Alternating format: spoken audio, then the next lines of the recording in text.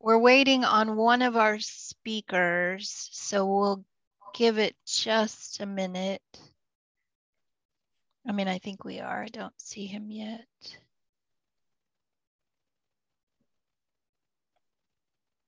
That I'm aware of. Are you looking for Fran? I am. Yeah.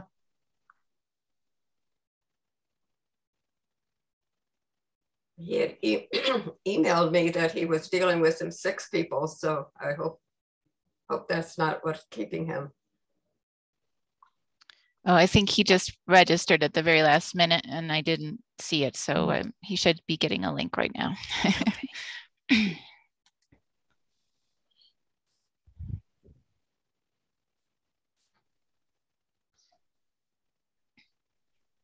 And then we have, I think many of us have received news this morning or yesterday that Judith Rowe passed away. And so Bernadine was sharing some recollections of her before others joined. So hopefully y'all will also share some of your thoughts and memories of her since she's fresh on our minds today. Yeah, Judith was a real dynamo. She really got New Jersey. I was so impressed with the New Jersey librarians from the very beginning with the Social Responsibilities Roundtable. The New Yorkers and the New Jerseyans, they didn't just talk, they did things. And they scared the hell out of ALA because they would come in with all of these great ideas and they wouldn't shut up until ALA did it. So that's where we started. We started with CERT. And Godort, I think, carried that tradition. Sometimes it got us in trouble, but are you going to, at the beginning, we had at one point 1,200 members. Are you going to kick 1,200 members out of ALA because we wanted to do things? So it was a lot of talk and it scared some people, but we got a lot done. Well, so Bernadine, I think first, shall I start? Or? Yeah, go ahead. That's what I was going to say. Since you've already kind of kicked it off, go ahead and start. And then if Fran joins, we'll let him go next, and then Sandy, and then Dan. So y'all jump in and share what you know. Yeah, Fran has been an incredible member of Godort. Talking about Fran, Godort, which started as a social responsibilities roundtable, task force on cataloging and publication and government documents. And the reason I started going to ALA in 1968 was my first ALA. It was in Kansas City. And they had one program on documents. That was it, nothing else. And there was no place to go to talk to documents librarians. That we didn't even exist as far as they were concerned. There was a public documents committee. You practically had to be into Alzheimer's before you got appointed to it. And then you got appointed for 4 to 6 years. And so I tried to go to one of their meetings and they refused because they said they didn't have enough room for another person. And if they let me come, that would open the gates and let other people.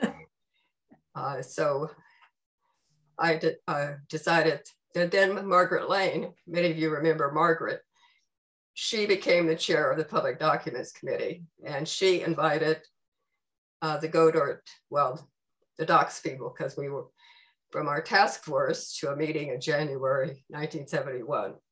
And Mina Peace, who's one of the founders of Godort, the International Docs Task Force, she gave a presentation on her J classification system. And Yuri Nakata was there from Illinois and a variety of people. And we were at the program and we saw they were working on a research study. That's about all they were going to do. They were going to invite somebody to the 71 June meeting in Dallas. And that would be Superintendent Kling and Edna Canley. They came to that meeting. I wasn't there because I was having a baby. If I'd had him a week before, I would have brought him with me. But so anyway, it was very difficult to get to these meetings, and then they weren't really doing anything. So after that meeting, Yuri and Mina and a number of other people, we caucused out in the hall and said, we need a membership group. We need to be able to vote. We need to be able to invite everybody to belong to it. And so that's when we started thinking about how would this work. So at our CERT task force meeting in June of 1971, we voted to change the name to Government Publications Task Force. And the Public Documents Committee was very unhappy. I wasn't there, but Margaret Lane came, but she didn't tell anybody she was a chair of the Public Documents Committee. She went back to her committee and they basically said, well, how dare these people change the name? They didn't get our permission. Well, we didn't think we needed their permission, which we didn't. So, but Margaret got on board. I mean, she became an incredible member of the Godort, started the state and local documents. She was the first chair of it, did an incredible job.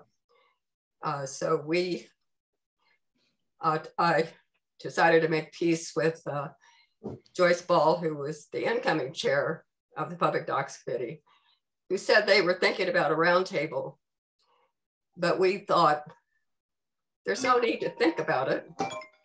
We Docs people are going to do it, so we did it. And so it is the one history that Lois did of Godort kind of implies that Joyce was a leader in this. She was not. She just, to save face for the Public Documents Committee, had to go along with it because we were going to do it. So when we got there to January 72,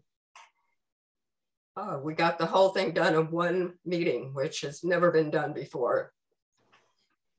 We got all the committees to agree, the council to agree, membership, the executive board. We got everybody to agree in 1 week. And then we were in business.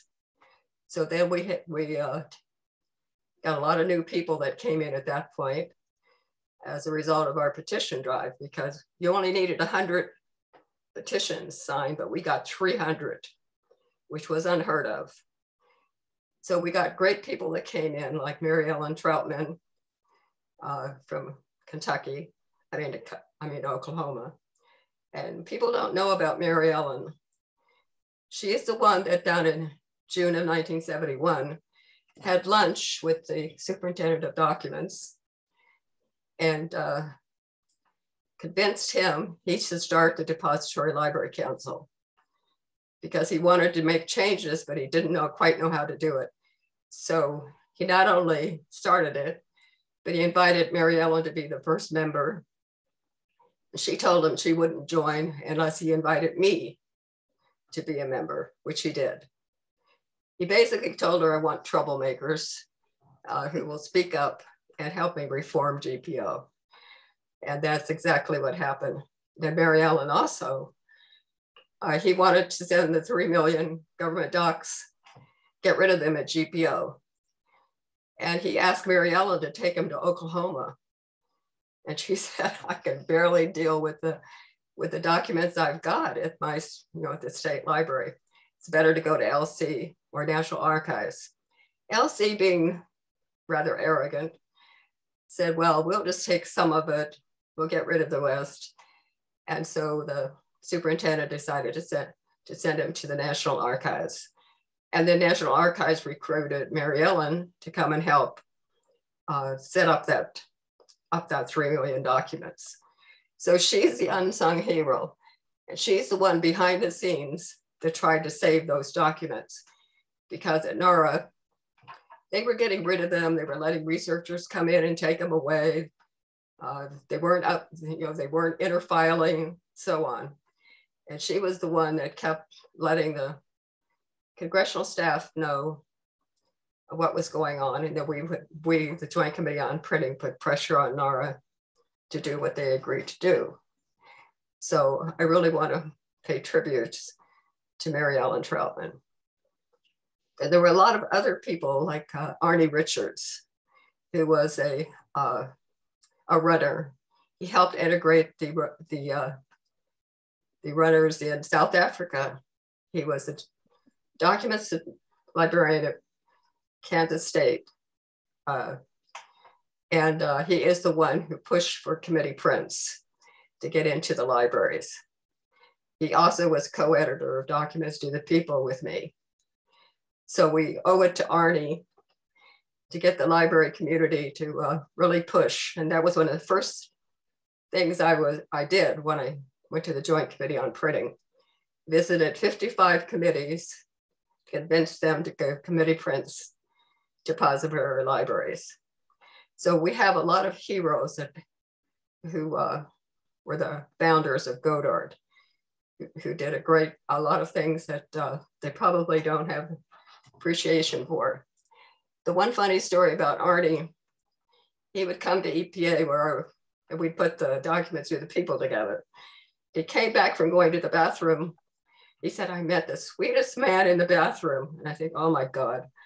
He turned out to be the regional director. And he told him all about Documents to the People. So I get a call from my boss saying, bring every issue of Documents to the People to my office immediately. So I take them all down there and I wait for a couple hours. Is he gonna fire me or what's gonna happen? He calls me and he says, this is great. You're doing a good job. Are the other EPA librarians helping you? I said, no. He said, well, ask them to help you. Because we were criticizing government in Documents to the People, that they weren't doing their job. But at EPA, we were kind of the renegades. We suspected everybody in the government of breaking the environmental laws. So fortunately, I had a wonderful boss who not only supported Documents to the People, but he gave me a bronze medal for starting the library and doing Documents to the People and so on. So you don't usually have a wonderful boss like that as a librarian. And then because I was a troublemaker for Godort, because Godort put together all the things that were wrong with GPO, but what we did, we said, this is the way to correct the wrongs. Join OCLC, use MARC format, enforced the 1962 Depository Act, get those non-GPO documents in, inspect libraries that never opened their boxes, support documents librarians who are unionizing, like at Chicago, University of Chicago. One of our founders was fired because she tried to start a union. Yeah, Bernadine, I hate to cut you off because I know you have much more to share, but I do want to pass it on to our other speakers. Okay. So there will be many more opportunities, I'm sure, and hopefully we'll have more of a conversation as we go through this. But Fran, do you want to spend some time sharing some of your Godort recollections? Be pleased to. Thank you so much for organizing this. It's a surprise. I got involved with Godort in about 1974, after it had just begun to be organized, when because of the involvement of Godort and with the then Depository Council, they organized a meeting of regional librarians.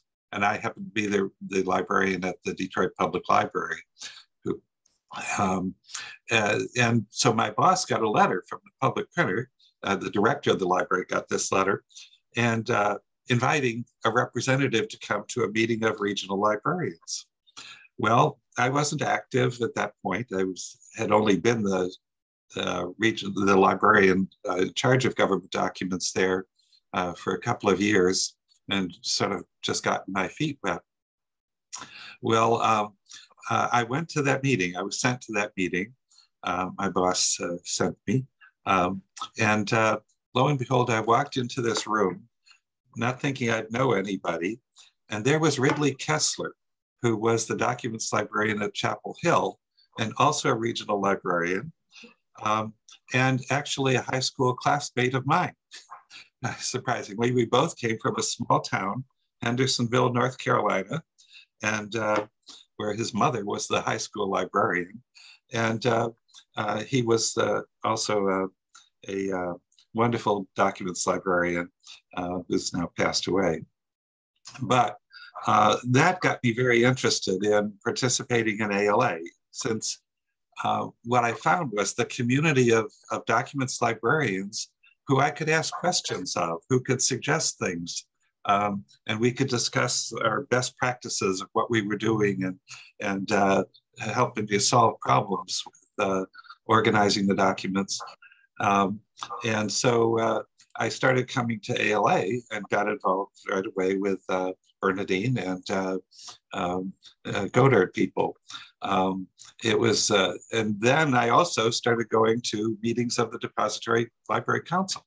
And I guess I spoke up a lot because I got very involved. Of course, what I was particularly involved in were some of the efforts to collect fugitive documents to make the program more comprehensive. One of the jobs I had at the Detroit Library as the regional librarian was to go through the monthly catalog every month and order everything that was not sent to the library, because there were many documents back then who had a little star by them indicating GPO was cataloging it, but they weren't sending it even to a regional.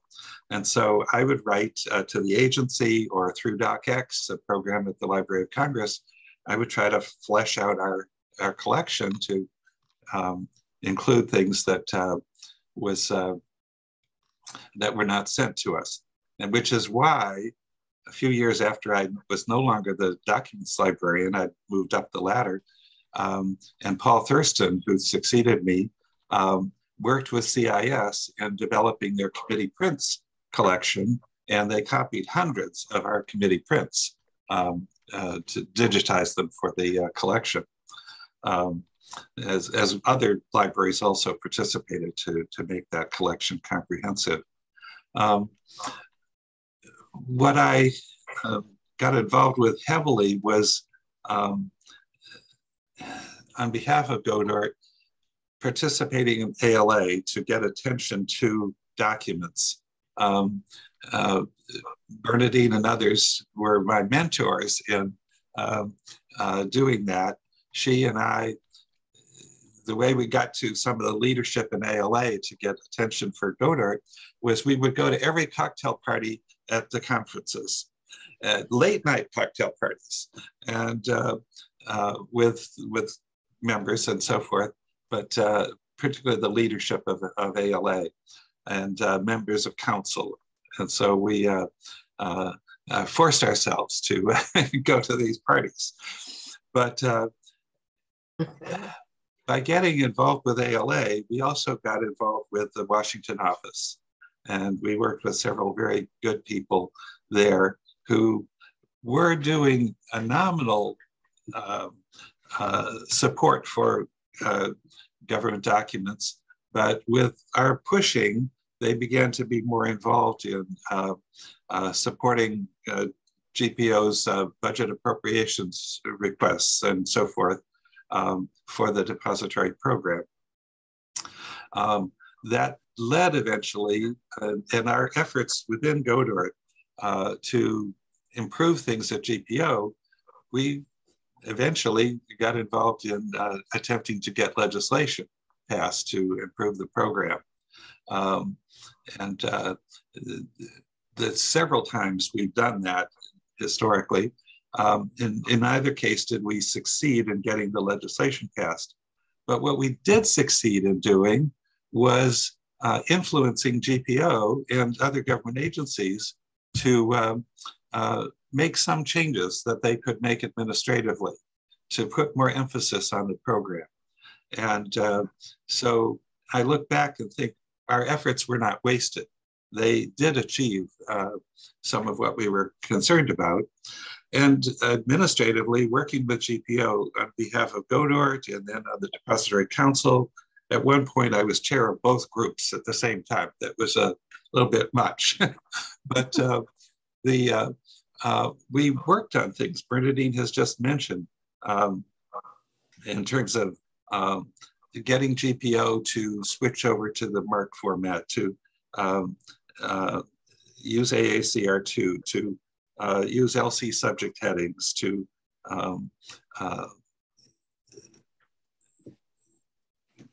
prepare GPO in a sense for the integration of that information, the government information, into the work of libraries and this library systems. Because with a monthly catalog as the only index for the documents, we had to refer people who might want a government document to that.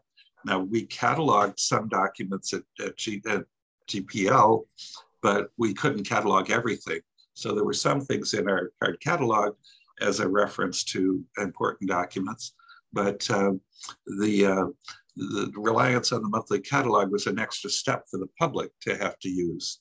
And eventually, having standardized cataloging, it was more possible to have more things into the regular library catalogs. I have to say, just in general, the enthusiasm and work of other documents librarians and the friendships that were developed over the years were so gratifying to me. I really viewed our work as a collaborative, super collaborative effort, because it took people in every state willing to write letters to their Congress people for support.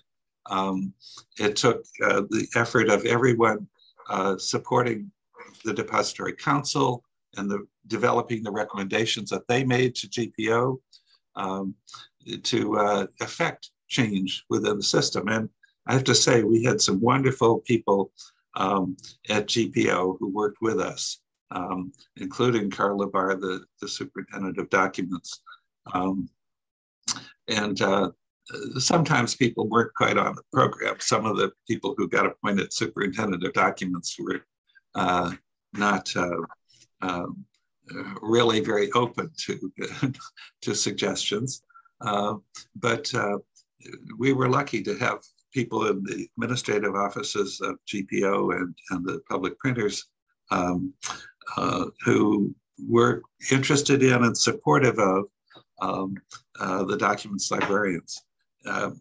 Through a series of flukes, in a sense, I got appointed superintendent of documents as the first librarian to be appointed.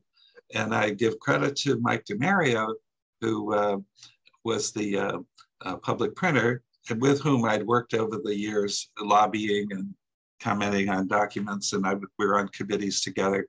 But he recognized documents or government information was really the future of GPO, and wanted the depository program and the SUDOX program to be highlighted within GPO, and to have librarians highlighted more. So he appointed me for that. But all in all, I look back at a career and an influence that I felt was not just an ordinary service as a librarian, because I think of librarianship as a service profession, and I always appreciated that, whether I could help people directly or indirectly as an administrator. But I think it being involved in documents and helping to promote access to government information is not just a higher calling, but it's a service to the public, the larger public, by supporting civic engagement on the part of the public in terms of knowing things about the government that we've made more available. So I think that's my initial comments. Yeah, and that was perfect. I mean, I'm trying to give you all each 10 minutes and you hit it almost to the T. So thank you so much. And there are several in the chat saying that you were SUDOC when they first became depository librarians. So close connections and fond memories, I'm sure. All right, so now we're going to hear from Sandy. Okay, well, like Bernadine, I was a documents librarian before Godort was formed. 1968 was the first ALA I attended as well, and I didn't go again until 1972 when Godort was formed, because then there were meetings to attend. one of the reasons I think that the documents librarianship evolved at the same time that Godort did, because the Depository Library Act was passed in '62, but then the Great Society legislation began being published, organized in the mid 1960s, and that generated a tremendous number of publications that hadn't been there before. There had been certainly government publications, annual reports, major reports, but libraries were able to handle those, and some of the major libraries had cataloged those into their regular collections. But when you start receiving hundreds of documents every week, libraries, cataloging departments no longer wanted to deal with them. And so many libraries set up separate collections and appointed a documents librarian. Well, Godort was particularly important because you would be usually the only librarian in your library that dealt with these publications, and nobody else wanted to touch them or organize them or have anything to do with them, usually. So that made your colleagues that you met at annuals and midwinter meetings and depository library council meetings especially important. And I think the support and friendship that the colleagues that I have through Godort were very important to my career. Some of the things, initially, I think Godort focused on the organization and best practices for handling government publications. But as we moved into the 80s, which is when I was chair of both the council and the Godort, suddenly the government was restricting more so than they ever had before what they wanted to distribute. One of the things that I remember particularly was we had received, and there was a separate program for reports from the Atomic Energy Commission. Some of them were in paper, but many of them were from the laboratories around the country, and they were in microfiche. And in 1983, somebody had the brilliant idea of restricting the access to these. Now, they had been in libraries since the 50s. They probably weren't heavily used, but they had been there and were available for the public. And they were going to suddenly classify all that information. So I remember Barbara Ford and testified in Chicago, and I testified in Washington not to restrict these. And that was one fight that we won. They backed down and that was dropped. The other thing that we worked on during the 80s was they introduced the Paperwork Reduction Act. And again, this was trying to restrict what they distributed to depository libraries. And I spent a lot of time working with other organizations, the Association of Research Libraries and many of the other non-library organizations that were in DC to try to make things still available. I think one of the other things that Godort has done is not only DTTP, which started from the beginning, but they've also published a number of publications, the citation manual for government publications, the cataloging manual that Bernadine did. And through those publications, we really formed partnerships with publishing agencies, the Congressional Information Service, the REDX, some of the other publishers that helped us along the way and provided us financial support, basically, and many of them still are. So those were some of the things. But I think, as Fran has indicated, some of the most important things that I got from Godort were the support and the friendships that we formed over the years in terms of, and I worked with both state publications. So I was on Margaret Lane's Committee of 8. I worked with international, so David Raskuska and Bob Shaft and some of the other international documents librarians helped me along the way. So those are basically my, I think my recollections that Bernadine and Fran haven't already covered.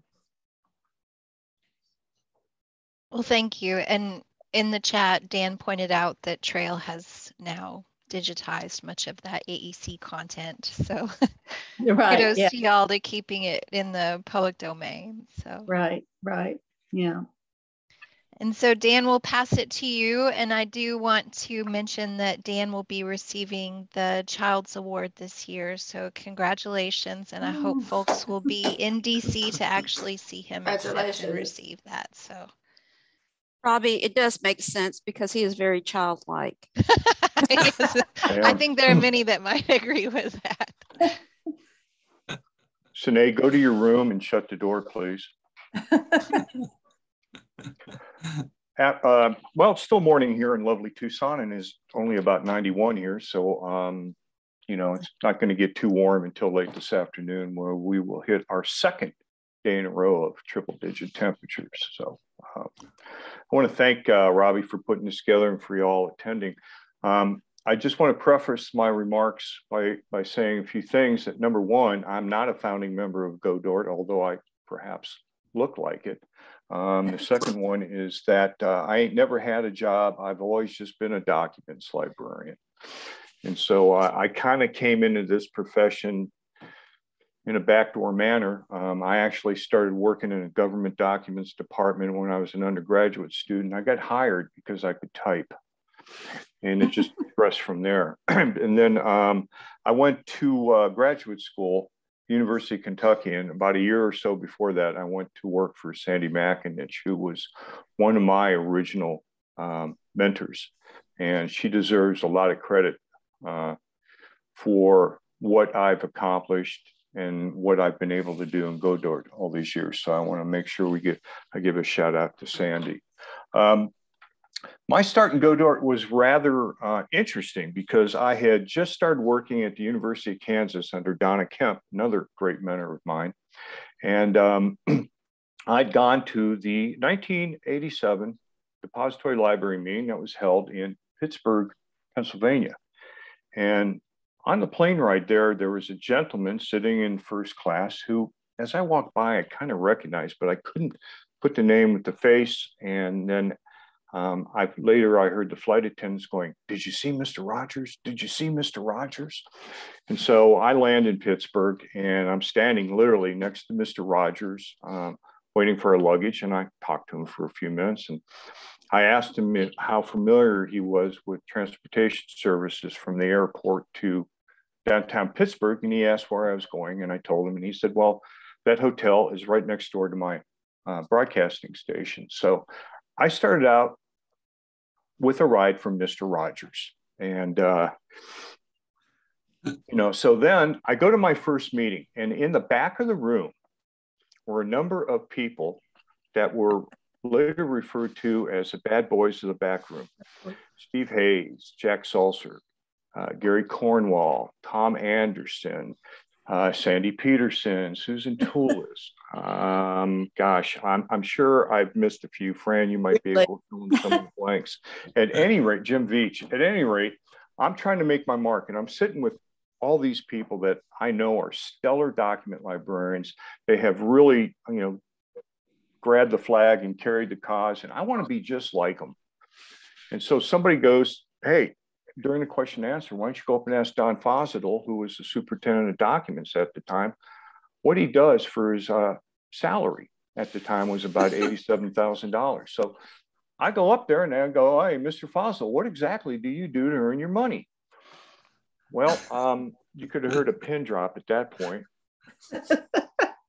I get back to Kansas the following day, and this is still at the time when you could go to the gate, and Donna was waiting for me at the gate. And it was late in the evening when I landed in Kansas City. And she's like, what the hell did you just do? I've gotten phone calls and phone calls and phone calls. So I made my impression with the bad boys of the back room, and at some point became its de facto leader. I'm not sure how that happened, but you know, like I said, I broke in with a number of people who were already very well established in the documents community. Fran mentioned Ridley Kessler. Ridley meant a lot to me. And there's hardly a day that goes by that I don't miss Ridley. And I know Fran grew up with him, and, you know, we could share thousands and thousands of stories and impressions of Ridley, but he was really a guy that took me under his wing, and I learned a lot from him. So I was fortunate that I got in, as Grace York would refer later on, that the Godort salad days. You know, Godort was well established, not only in the depository community, but also within ALA and with all the other library associations. So we were really kind of leaders at the time in terms of dictating some of the policies we wanted to see set with GPO, some of the things we wanted to see set with ALA. In fact, I'm sorry, I can't find my t-shirt, but there was one ALA president who was so upset with Godort that she mentioned in a meeting that Godort does not make policy. And so we all had t-shirts made that said that. And we would go when Nancy Kranick was the ALA president, we would go whenever she was, and we'd sit there in the back of the room with our Godort does not make policy and smile at her. It was fun being a rebel at those times. So, you know, I was very fortunate because, like I say, I was mentored by a great group of people. I also want to say that back in 1987, when I was looking for a job, both Sandy offered me a gig at Yale at the time, and then later on, Fran recruited me to go to DPL. I'm sure they both are glad that I didn't go there or join them in their escapades. At any rate, you know, I was just very fortunate. I got pushed by guys like Jack and Ridley to get involved in Godort leadership. I was fortunate to be involved, and you know, as you can tell, I don't have any boundaries. So I kind of have this stream of consciousness that I'll go up and speak to. But I do recall that after I made that asked that question to Don Fosdell, he'd later said that hell would freeze over before I ever became a member of Depository Library Council. A few days later, he said the same thing about Steve. So Steve and I know that hell has frozen over at least twice because we both have been on Depository Library Council. But like I say, I've been blessed with the people I've had a chance to work with and learn from.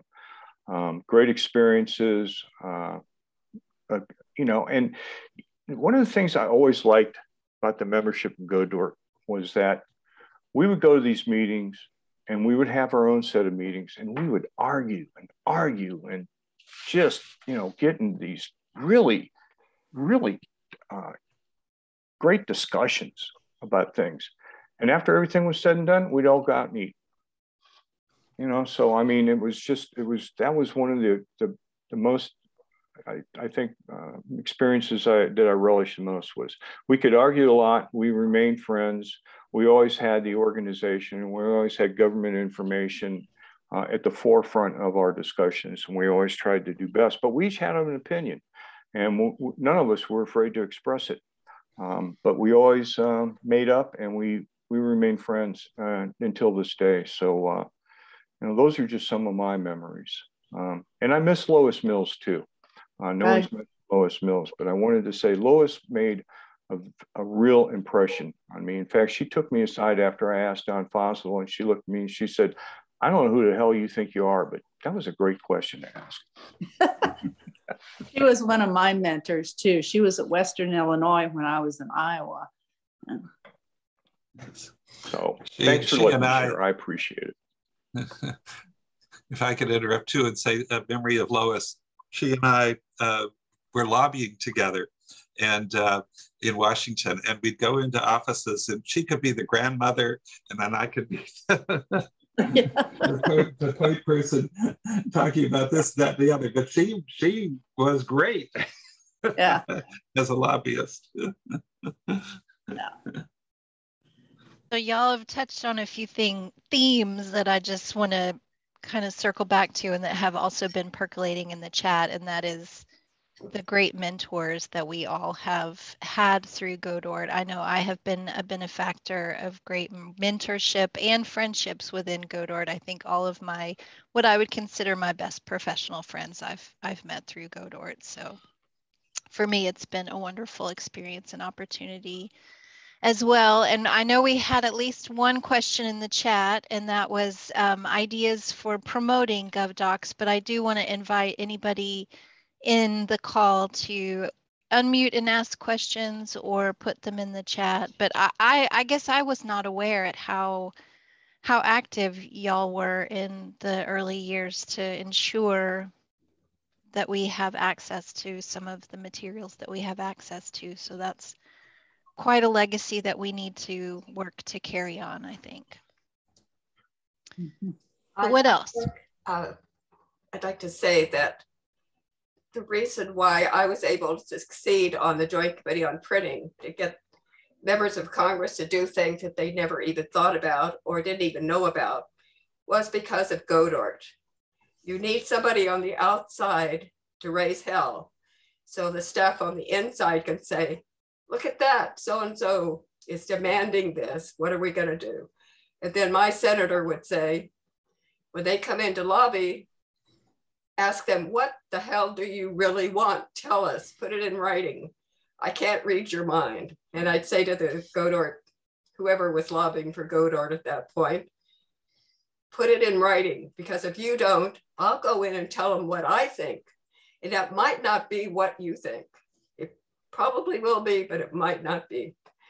So it's been so important that Godort continued to lobby and to meet with their own members in their districts and talk to the staff, and that needs to happen in every state. You need to have somebody who's constantly on the phone with a staffer of a member. And it's the staffers that will remember, it won't be the member, because the member is so busy, has so many committees, so many commitments. The only time that I went in and I lobbied my Senator Tester, who's the most incredible senator there today. He's doing real things. I went in to lobby him. There was a railroad lobbyist there at the same time. And the railroad lobbyist said, well, what do you think about this and that? And Senator Tester said, I don't know what I think about that, but I do know what I think about libraries. I support libraries. So to have a senator say that in front of all of his staff, and then he also kept his word. Because when we lobbied him, we wanted broadband. He promised that our 80 libraries that didn't have it would get it, and he delivered. And he delivered because Montana Librarian did not stop lobbying him. Somebody called his office every month at least, invited him to. So you have to do that. The people that I interacted with as a staffer were those people, those librarians that came to see me, like Richard Lacey, Lois and Fran, Jim Beach, Steve Weiss from Utah. The people that called every week or came in to visit with the staff and would go to lunch with me and the staff director. You know, if you share lunch and wine with somebody, you're more likely to remember them. Though some of my friends like the Miller Lite better than the wine, but so that is my advice now to all of you. After this meeting, make contact with your member and that member's staff. I'd like to just add one more thing that, you know, at least during my time, and I know Fran touched upon it briefly, but despite some of the people in charge of GPO at the time, the folks that worked there, the staffers and the printers and the binders, every one of those people were just fantastic people. I know most of you don't remember Willie, who was always the guy behind the scenes for Depository Council. You know, when I broke in, council would stay up half the night writing resolutions and they were mimeographed. So just kind of show you how that's all that stuff went. But, you know, people like Joe McLean and you know, everybody else that I came across there were just wonderful. Robin, everybody, you know, that worked there. Fran was a great superintendent of documents. You can pay me $5 next time you see me, Fran. You know, but it was always, you know, it was always one of those deals where the folks at GPO were always willing to listen to us and work with us, regardless of the current administration. And sometimes we had friendly, sometimes we didn't. But at least we had the GPO staff that always had our backs, it seemed like. So shout out to all of them as well. Thanks. Yeah. Yeah. That is right. The GPO staff are incredible. And people like Lois Mills and Barbara Smith, who called themselves the librarians in tennis shoes, they would get up at the council meetings and so on and would tell the truth about what was going on.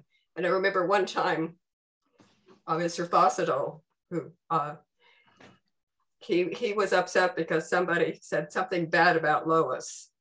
And he went to that person and said, "You don't say anything bad about Lois."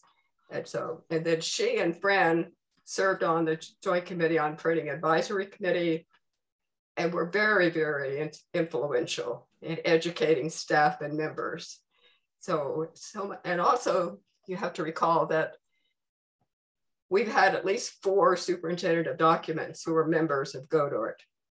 So that is evidence of our influence to get librarians for the first time made superintendent of documents. And also Carl Labar, my hero, was from Montana. I'm from Montana. We are both used to telling the truth. That's what you do in Montana. No matter how painful, you tell the truth. And when I first went to brief him after he was appointed superintendent of documents, because his predecessor, Wellington Lewis, had basically lied at the appropriations hearing and got fired within 4 days. And then Carl was appointed. I went to meet with Carl, explained what had happened, what the previous superintendent had promised, do Mark, go into OCLC, the whole bit. And he said, "Oh, Bernadine, don't worry your pretty little head about this."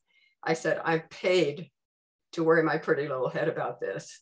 So I will be coming and meeting with you every week. I'll give you 6 weeks to start straightening things out. And then after that, I'll have to go to my chairman." So he saw, I said, "I'm from Montana." He said, "Okay, all right. Montana women are tough." I think GovDocs women are tough too. So can I ask, can anybody reflect on the state and local document side? Because this has all been about federal depository. But I think that's one of the things that Godort does, and particularly with notable documents, is highlight the things that the state is doing and the state groups that exist because of that, and the need for local documents curation. Well, Margaret Lane really was very interested in state documents, and she organized what she called the Committee of 8. So each of us, we had regions that we followed up with and you know, had contacts in every state to see what the condition was, what kind of programs they had, how they were organizing their state publications. So at that time, at least, and that would have been in the 70s, 80s, and 90s, you know, we did spend a lot of time with state publications. I'm not sure what the case is now, but she was very instrumental in keeping that state and local documents at the forefront. Well, in Michigan, documents were very important to Godort. And we had, for the first couple of years, we had workshops in the states all over the country. And we would include state documents, local documents, international documents, because a lot of people like me was responsible for every level of documents, and as many of my colleagues were. So of course we were very interested in everything, which is why we didn't have the task forces compete with each other. Because if you did all 4 levels, you wanted to go to all 4 of those task forces. And so and Margaret Lane and Catherine Reynolds and others did an incredible job, that task force on state documents. I think we owe a lot to them, and they need more prominence now. In Michigan, because of the influence of Godort within ALA and the Depository Council, after every meeting of the council or ALA meeting, Jenny Cross and Ann Diamond and I would sponsor meetings for documents librarians in the state to report on what was going on, to tell people, and it built, in terms of state and local documents, a cohesive group also within the state that could lobby the state library about local state documents. So there was a ripple effect of the activism within Godort, at least in Michigan, that way, but I think other states too that have active Godort chapters. That's true, because I think Godort was the sort of the pushing for that. I was in Virginia, and we formed an organization, and actually the documents people ended up taking over the Virginia Library Association. They were extremely active, but there were Tim Byrne and Susan Toulis and Barbie Smith were some of the ones that, when I was there, that we really pushed. And I can't remember, it seems like Tim Byrne became the chair of the Virginia Library Association at one point. I have a question. You said Godort state chapters. Are there state chapters that are affiliated with Godort? In Connecticut, we call it CT Godort, but we have no affiliation with Godort. No, I went, if I said that, there were, okay.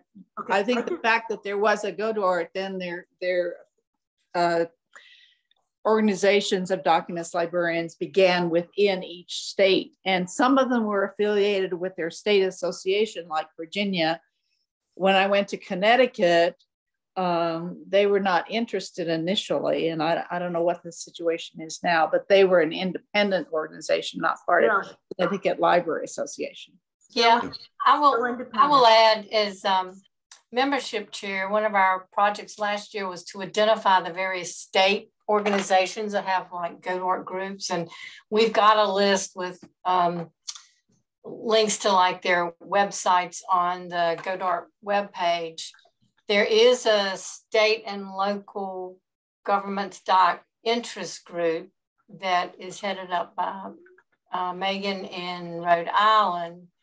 And a recent affiliate is a state documents collaborative group, about half of which are Godort members. But Godort's been really good to give us space, because I work strictly with state documents.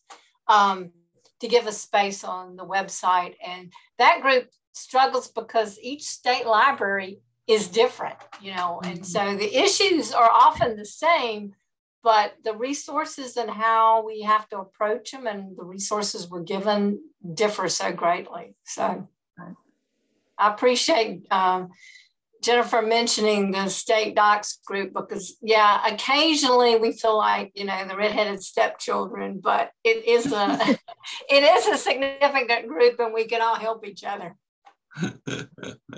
Yeah, and we probably need to bring it back into more prominence within the organization. So points well taken. So we did have a question about what the 50th anniversary celebration will be this summer. And so I wanted to invite Suzanne to unmute and share with us the plans for the 50th celebration, if she's still on the call. Oh, I'm still here. I've just been listening. There's so many great stories, and I love to hear that there have been so many like rabble rousers in Godort over the years. And I hope we continue to be kind of rabble rousers. So we are having a celebration. It's going to be at ALA Annual, and it's Sunday, June the 26th from 6 to 8 at the George Washington Masonic National Memorial.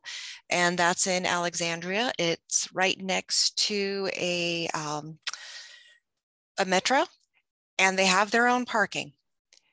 So we're going to be having an event with hors d'oeuvres and drinks. And I'm working on a Godort bingo card, so there will be some entertainment. We're also asking for some folks to be crafty and bring some table decorations in as well, and showcase some of what we can do with the items that don't get claimed through discards. We've got some crazy ideas of things we're going to be doing with microfiche for that. This is also going to be paired with the awards ceremony and all of that. So Dan, we expect you to be there and hopefully eating some of the little sandwiches and chocolate covered strawberries. I'm on a diet, Suzanne. I'm on a seafood diet. You know, when I see food, I eat it. So.